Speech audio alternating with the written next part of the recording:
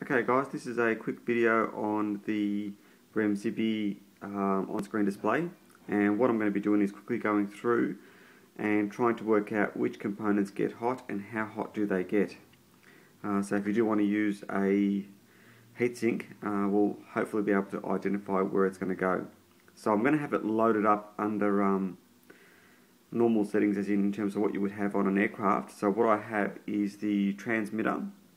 I've also got the on-screen display, plus over here we have the camera's going to be hooked up, and so will the GPS, and this at the moment is on the Bixler. This is actually a pretty cool setup I've got here, and that basically uses the existing mount and it goes in there like so. So there you go, that's another little bit of a tip.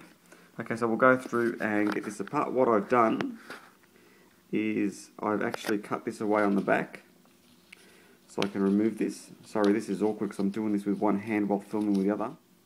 So what we have is the that little looks like a integrated circuit, and also one up here, and some of these components, and we're going to measure these and see how we go for temperature. So what I'm going to do is hook them up to a little 800 milliamp 3-cell battery.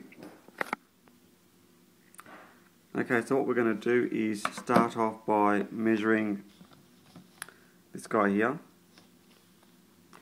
and 43. We'll do the back now. Measure this guy. We hit about 60 then.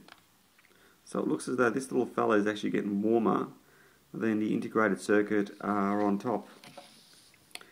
Warmer than this guy, but these are the two main components, and even if you touch them you can feel straight away they're really hot.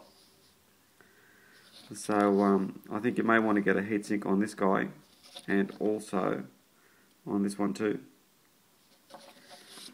Well, I'm not sure whether that helps or confuses, but that's probably the best I can do, and I assume if we go back there you could probably mount something on here to absorb some of the heat, because it's actually getting warm to touch over here too. So if I get a temperature gauge onto there,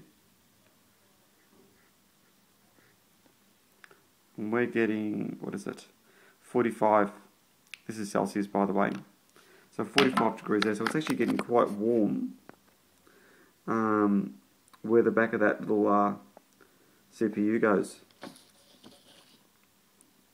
So yes, you could probably mount some sort of heatsink on this too, and that would probably do this bottom one here.